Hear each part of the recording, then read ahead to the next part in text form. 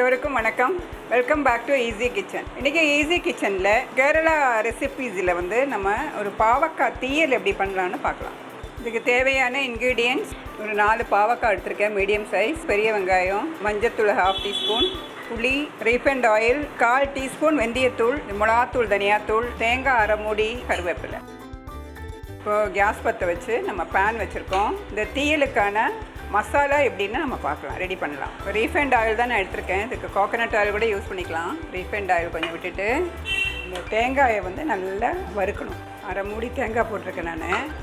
அதோட ஒரு புடி வெங்காயம் இதையும் போட்டு, கொஞ்சம் கருவேப்பிலை, இந்த வெந்தயத்தூள் இதையும் போட்டுருக்கேன். இது நல்லா செவக்க வறுக்கணுங்க.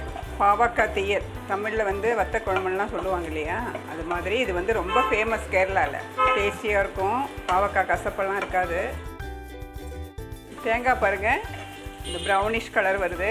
நல்லா இந்த மாதிரி நீங்கள் கலரிட்டே இருக்கணும். இது இல்லைன்னா ஒன்று ஃப்ரை ஆகும், ஒன்று ஃப்ரை ஆகாது. இப்போ நம்ம வந்து இந்த மிளகாத்தூள், தனியாத்தூள் நான் ஒன்றா அரைச்சி வச்சுருக்கேன், அதனால் மொத்தமாக எடுத்திருக்கேன். 4 டீஸ்பூன் எடுத்திருக்கேன். ஒரு 2 டீஸ்பூன் தனியாத்தூள், 1/2 டீஸ்பூன் மிளகாத்தூள் போடுங்க. நல்லா இந்த பச்சை வாசனை போகிற வரைக்கும் இது கலரிட்டே இருக்கணும். இந்த தூள் போட்டு அப்படியே விட்டுட்டிங்கன்னா அடி பிடிச்சிடும்.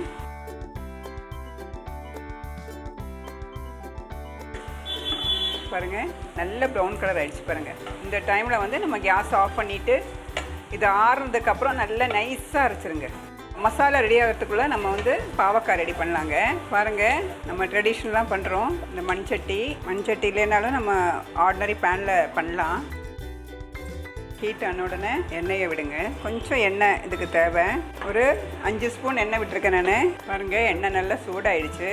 இப்போ நம்ம இதில் வெங்காயம், பாவக்காய் நல்லா கழுகி நைஸாக அரிஞ்சிருங்க.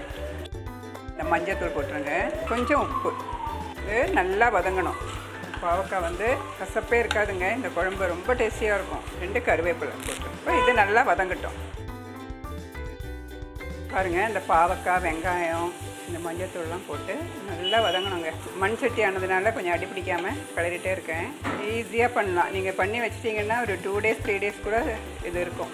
பாருங்கள், இந்த பாவக்காயும் இந்த வெங்காயமும் நம்ம எவ்வளோ போட்டும் பாருங்கள், அது எவ்வளோ உண்டாயிடுச்சு பாருங்கள். நல்லா வதங்கிடுச்சு. இப்போ நம்ம இதில் வந்து மசாலா சேர்க்கலாம். பாருங்கள், நைஸாக அரைச்சிருக்கேன். இப்போ நம்ம இதில் கொஞ்சம் புளி தண்ணி விட்டு, இந்த புளி இருக்குது பாருங்கள், இந்த புளி நல்லா கரைச்சி வச்சுருக்கேன். இப்போ இந்த மசாலா நல்லா மிக்ஸ் பண்ணி விட்டுருங்க. இந்த கன்சிஸ்டன்சி கரெக்டுங்க. இப்போது இந்த மசாலாலாம் ஊற்றிட்டோம், ஒரு கொதி வரணும். இப்போ கொஞ்சம் உப்பு கம்மியாக இருக்குது, நம்ம கொஞ்சம் உப்பு போட்டுக்கலாம். இப்போ இந்த வெல்லம் இருக்குது பாருங்கள், இந்த வெல்லத்தை வந்து போட்டுட்டு ஒரு கொதி வரட்டும். அதுக்குள்ளே நம்ம வந்து இந்த பக்கம் தாளிக்கலாம். தீயல் பாருங்கள் நல்லா கொதிக்குது. இது கரெக்டான டைம். இப்போ நம்ம கேஸ் ஆஃப் பண்ணிடலாம். இப்போ நம்ம இதில் தாளித்து கொட்டணும். இது வந்து சாப்பாட்டுக்கெல்லாம், சூடு சாதத்துக்கெல்லாம் ரொம்ப நல்லாயிருக்குங்க. பாவக்காய்ன்றதால கசக்கவே கசக்காது, ரொம்ப டேஸ்டியாக இருக்கும். நீங்களும் இதே மாதிரி பண்ணி பாருங்கள்.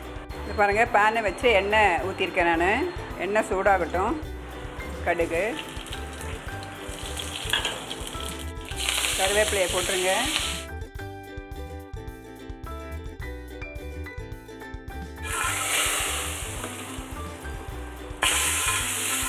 சுவையான பாவக்காய் தீயல் ரெடிங்க.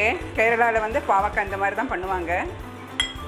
நீங்களும் இதே மாதிரி பண்ணி டேஸ்ட் பண்ணி எப்படி இருக்குன்னு கமெண்ட் பண்ணுங்கள், சப்ஸ்கிரைப் பண்ணுங்கள்.